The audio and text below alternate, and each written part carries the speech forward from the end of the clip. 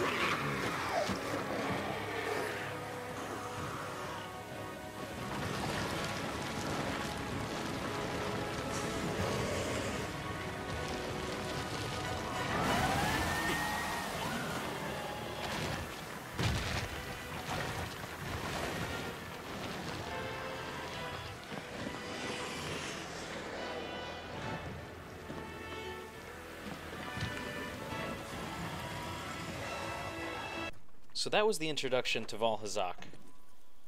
But before we actually go down and fight the monster, we should look at the surroundings in which we fight him in.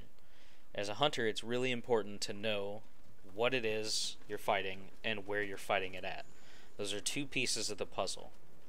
The fight with Vaal Hazak will actually take place in 4 zones of the Rotten Vale. The first zone, which you can see here, is Zone 12. It has several pools of the mysterious blue liquid that damages you when you walk into it. The next area we're going to face Vaal Hazak in is Zone 14.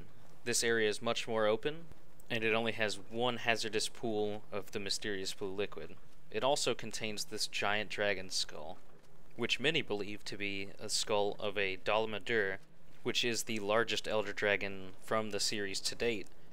Many Monster Hunter veterans claim that he has crossed over the ocean to the New World to find his final resting place. Much of his body actually makes up the Rotten Vale itself.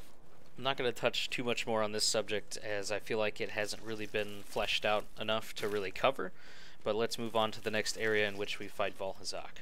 As you continue to push through the Rotten Vale, you'll eventually reach Zone 16, which is the nest or lair of this Elder Dragon.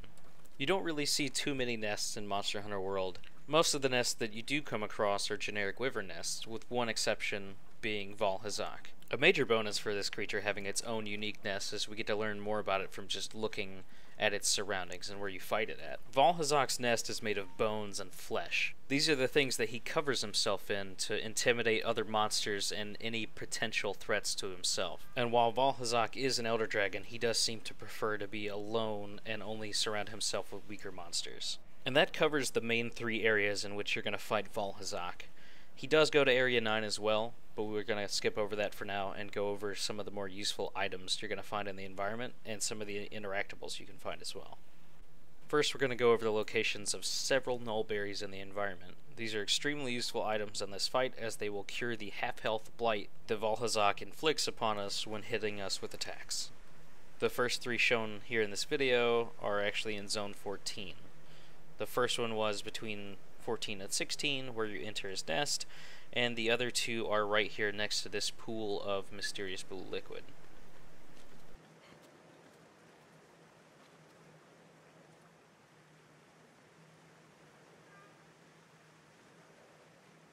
The next 2 being shown are actually in Zone 12, also near pools of the mysterious blue liquid. While this liquid seems to hurt us as hunters, it allows plant life to grow and thrive.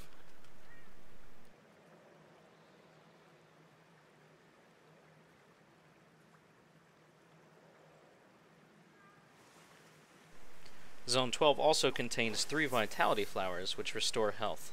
These are super useful when trying to replenish the red part of your health bar after getting hit.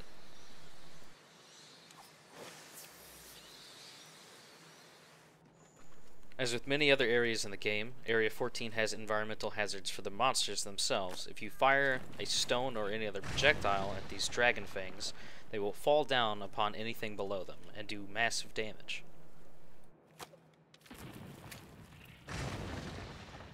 While on the topic of environmental hazards, there is something dangerous to hunters as well. These pools of blue liquid drain our health very rapidly. If you get knocked into one of these after being attacked, it's a very good chance you're going to die. That pretty much covers the environment in which you're going to fight Vaal Hazak. We didn't cover Area 9, but by this point in the game, when you fight Vaal Hazak, you should be well aware of the hazards in those areas. Alright, so we're a little bit closer now to actually hunting the monster himself. Let's go over the hunter's notes. According to the guild notes for Vaal Hazak, he is a grotesque elder dragon that inhabits the deepest part of the Rotten Vale. He uses the fatal vapor of the Vale in what appears to be a symbiotic relationship. For useful information, they say that once you've become tainted, inhaling the vapor of the Vale causes your health to drain. Head for areas where the vapor is thin, and if you do get tainted, do your best to get rid of it. That's the hint to use the nullberries. On the physiology page, we have some useful information. His weak elements are dragon and fire, relatively weak to ice, not so weak to thunder, and pretty much immune to water. For ailments, he is weak to stun and blast, and can be susceptible to poison, sleep, and paralysis, but not very much. He also has several breakable points, including his head, his front claws, his belly, and his tail is severable.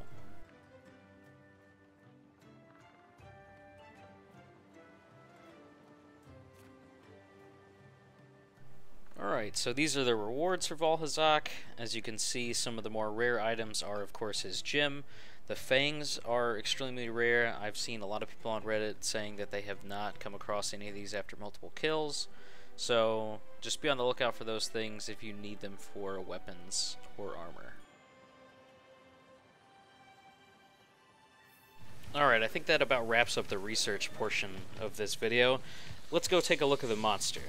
So this is Vaal Hazak, just stomping around, gallivanting, looking all majestic and regal and evil, as he does.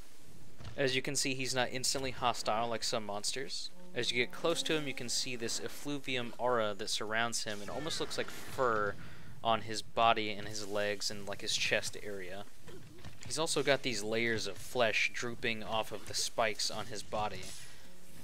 Looks really strange and kind of demonic in a way. He also has these fake yellow eyes that are a little bit more intimidating than his real red eyes. But once you kind of notice that the red eyes are his real ones, he just kind of looks less intimidating altogether. Once you engage Vaal Hazak, he lets out this powerful yet weak and wheezy at the same time kind of roar. It's really strange.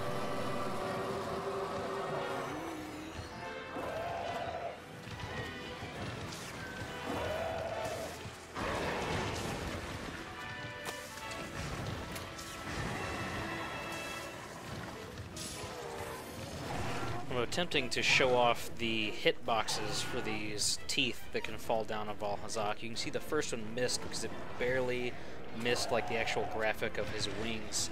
But when I fire this one, it just barely touches and deals the damage.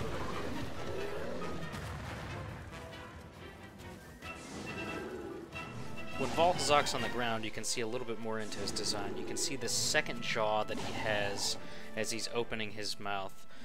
So I found some concept art. This is what he looks like without all the flesh and the effluvium all over him. And then this right here is what it's kind of how they got the design for the extra jaw. You can see that it's just like an extension of his regular jaw, but I believe it's more for intimidation than anything else. It's actually a lot like this real fish called a stoplight loose jaw, pictured here. It's very possible the mouth region for Vaal Hazak was based on this fish. I did mention that you will fight Vaal Hazak in Area 9, so I figured I should show it in the video at some point. So here I am chasing him into Area 9.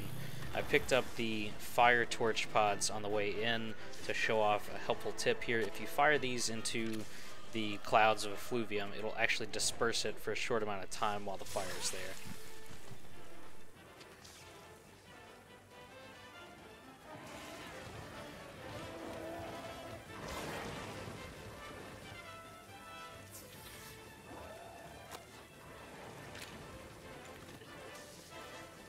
Alright, let's move on to the next important step of actually learning how to hunt a monster. Let's look at his moves.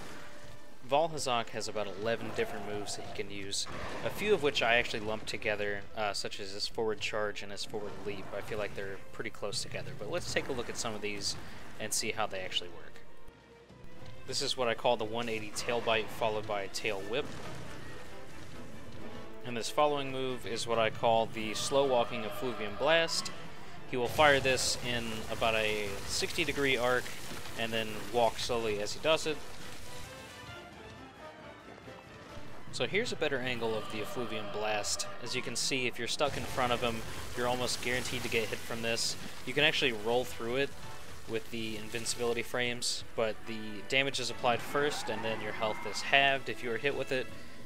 He follows this up generally with this forward charge, which can suck and kill you if you're not very careful.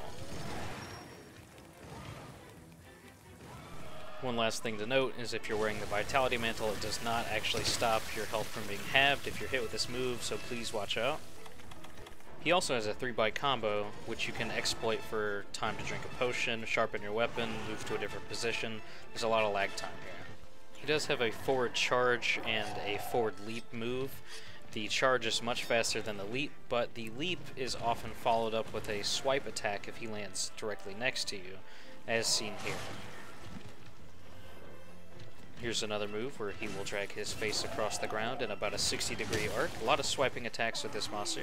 And oftentimes he will roar right next to you and then do this belly flop move, which will spread out a burst of effluvium. And finishing up his melee moves, he has this double tail swipe combo into a claw attack. He does have one other breath attack where he will arch up on his hind legs and then shoot a blast of effluvium straight into the floor.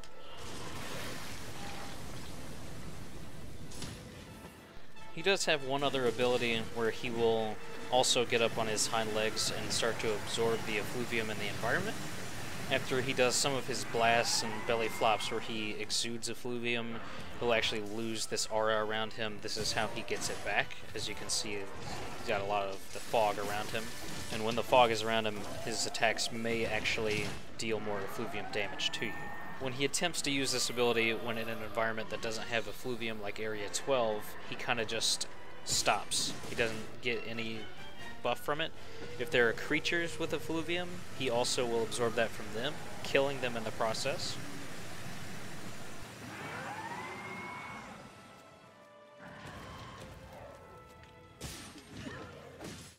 Whenever Vaal Hazak is weakened or hurt really badly, he will retreat to his nest.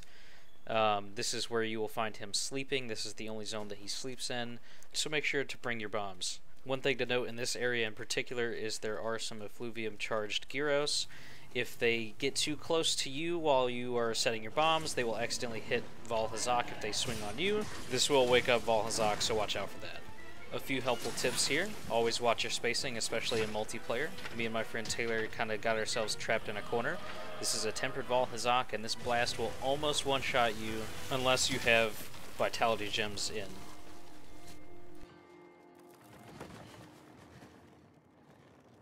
Vaal Hazak can also be interrupted from these blasts with flash pods, so make sure you have those. If you're diligent and patient, you'll be down in this guy in no time. And while not a particularly hard Elder Dragon, I've seen a lot of players cart on this monster just because they're not careful and they haven't paid attention to what his moveset is. But if you stick with it and take advantage of the openings for your particular weapons, you're going to kill this monster relatively easily.